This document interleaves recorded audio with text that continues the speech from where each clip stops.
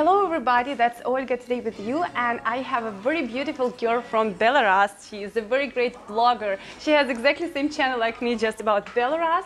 And today with her we are going to make you a video where we will discuss all stereotypes about Ukraine and Belarus, which I heard from you and from many other people, and we will tell you what is true and what is not. Okay, welcome Uliana. Hello, my name is Uliana, as Olga already told you. Thank you very much for telling me that I'm beautiful. Let's discover maybe some other aspects of me in this video. So yeah, I guess you prepared some questions for me? Yeah, I prepared some questions, so we will discuss now.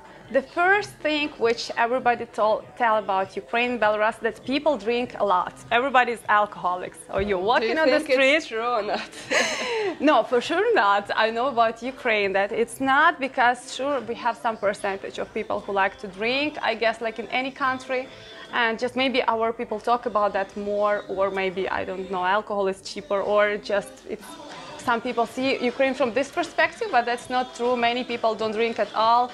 And now, like, healthy lifestyle is a very trendy, so it's not true at all. You know, like a week ago, I recorded a video. It's already online. By the way, I have a channel also on YouTube, but it's in Arabic. It's called Bطاطا, Belarusian. So we recorded a video that is called Why Russians, I meant Slavs, like Ukrainians, Russians, Belarusians, drink a lot and never smile.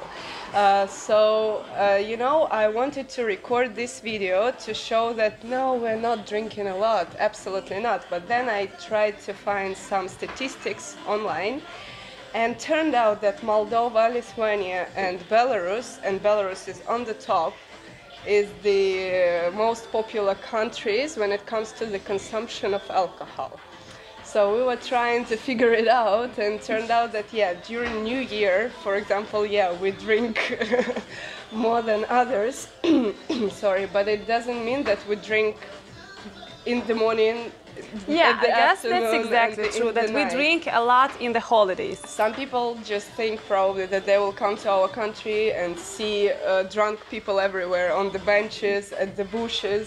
But you know, one time we had the European Championship of football, and so many people from Sweden, from England came to Kiev exactly because there was the games, and they was totally drunk, and they was getting crazy because of the very cheap prices of alcohol. Yeah. And these people here in Ukraine, they was drinking so much that even our guys was getting shocked. So I guess maybe if in your countries the drink would be so much cheap like in Ukraine, it would be even much worse than we have it in Ukraine. Yeah, actually. that's true. The next stereotype is actually my favorite, that Ukrainian girls and actually Slavic girls, all girls here, Russian, Ukrainian, I guess for many foreigners it's all the same, they're easy to get. And yes, we're here very poor, and we dream to get married with foreigners.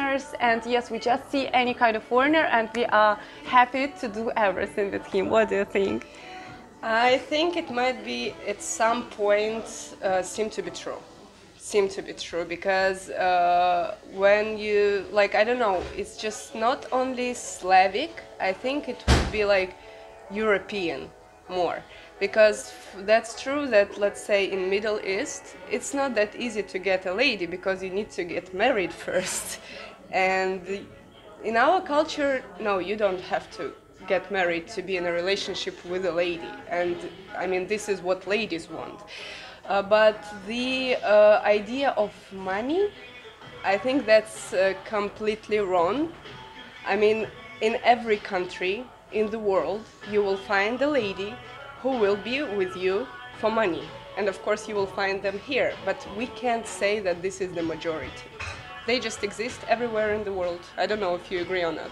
Yeah, actually, I agree that, you know, everywhere is the percentage of the girls who, I don't know, this kind of girls, let's say like that, they are everywhere, I guess. Really, if you will go, it's not true that in any European countries you will have such kind of girls. In the US, I guess you will find such kind of girls. Even like in India, even in Arabic countries, everywhere will be ladies who will get married just for money. It's not just only Yeah, I'm not here. talking even about money, but you know the girls who like to have some guys to entertain. Yes, maybe she wants to have some benefits out of that.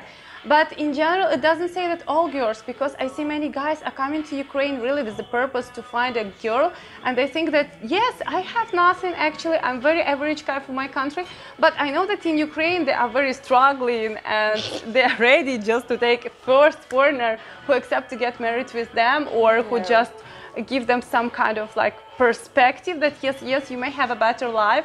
That's not true. Our girls are pretty smart just to scam you. Like, remember your last videos about village? Yeah, maybe if you come to that village and be like all that cool prince on the white horse, yeah, maybe the lady be like, oh my god, oh yeah, I want. So yeah, in this case maybe, but not in the capital. yeah, not in the capital. For sure, girls are here very advanced as well. Well, the next stereotype that we are still living in USSR here, and yeah, all that kind of country, what you can say? You should say first, because what I see in Kyiv, that's it, like, you're not doing it anymore. Yeah, first, maybe for somebody who don't know, we are already not in USSR since 28 years, so it's the whole generation actually grown up, like she never been in USSR, me actually also, and in Ukraine, it's some kind of diverse. So if you will go to capital or big cities, most likely you will not find a lot of things which will remind you about USSR. But if you will go to some small cities, and it depends from the local management, local government, sometimes you can really feel yourself like you're in USSR, like nothing changed in that time, just things get destroyed and nothing new was built. That's true. In some remote places, in villages, or in some small cities, it can be. But in a capital, for sure not. You will not feel USSR anywhere. Yeah, in Belarus you will. Not that much in the capital, but even in some big regional cities, yeah, you do feel it, because you see the buildings from the USSR. You see like the people, even like some of them, they look like they are from USSR. And if you talk about small towns, I don't know, I'm originally from a very small town called Gorodok. It's in the north of Belarus. They changed it, so now you don't have this روح الاتحاد, the soul of the union, but because they changed it recently for some event. But other small cities, honestly, I don't think that many things changed. But the biggest Soviet Union idea in Belarus is the system itself, the bureaucracy, the procedures. All of it is Soviet. Like all the foreigners who come to us, they are very shocked and surprised when at the airport there is this lady who takes your passport, and she has this, I don't know how it's called, this small lupa. Yeah, I understand. Small glass, and she checks on the stamp in your passport, yeah. But you know, for the protection of the Belarus, I want to say that Belarus under the Second World War was totally destroyed, unlike Kiev or Russia. Russia almost didn't suffer, just little part physically, I mean. And Belarus was totally destroyed 2 times, so all Germans go through it here and back. I'm so happy that you know about it, because yeah, most for sure. of the people don't know. Yeah, so it just totally get destroyed, and in Soviet Union they rebuilt everything. So that's why it has very Soviet architecture, so it doesn't have anything what was before, because I really don't know how it was before, but I guess there was very interesting architecture. And now, yes, the most of the things is very Soviet. Like in Kiev, they just rebuilt few streets and that's all. The most funny part, what is your favorite, the most stupid stereotype about your country? You will never believe me, because as you know, my audience is Arab countries, and this stereotype is just killing me. No, it's not connected to the girls easy to get. It's not connected to, I don't know, like Soviet parts. Sometimes I get messages like, oh, Liana, I really want to come to your country, but I'm scared because of mafia. Really? And I'm like, excuse me, what mafia? It's like, I'm scared that I'm gonna come and they're gonna kidnap me and they're gonna steal everything. I'm like, what? I've been living there for 23 years and I never heard or saw any kind of mafia. But I don't know why this thing is still in the people's heads. The mafia part was in 90s, and now it's completely over, and no one wants to steal anything from you or kidnap you or whatever. It doesn't exist, yeah. Well, in Ukraine, I would say that, you know, stereotypes is vary from the people, because you have audience mostly from one region. I have people from different regions, and yes, like all kind of Americans, they are so much worrying about safety and kidnapping as well. So many people are really scared to get out of United States anywhere, especially to Ukraine, because yes, this is something totally terrible. Somebody will kidnap me and they will kill me or something like that. So for sure, this is very stupid, because everybody who is coming here, they said it's much more safe, even in the States, in Europe and so on. Like we have much less brutality. So you are walking on the street and somebody will grab your bag. This is something very unusual situation.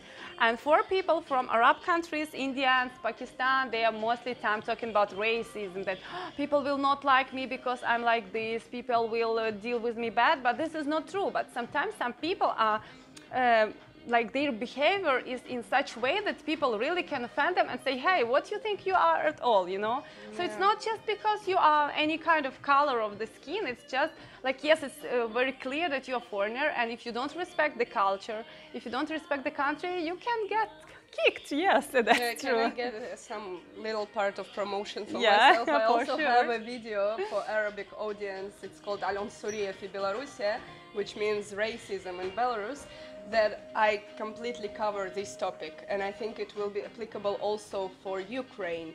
I tell in this video why racism happens and what is the type of racism that we have. It's not about us, it's about the behavior of some particular people. So yeah, I don't think that people should be scared of coming to our countries and feel not safe. If you behave well and in the right way, everything will be fine.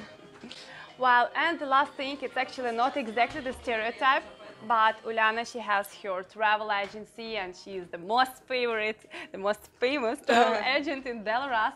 So I just Only for Arabic audience, because all of our guides speak Arabic. Yeah. Yes, I just want to ask you, what do you think, how Belarus can be really interesting, in short, because you know you can talk a lot, in short, how it can be interesting for tourists, because many people think it's boring. Belarus is not a very touristic country so far. I would say that tourism started in Belarus around 1 year ago, when there were when the government allowed around 80 countries to enter Belarus without visa.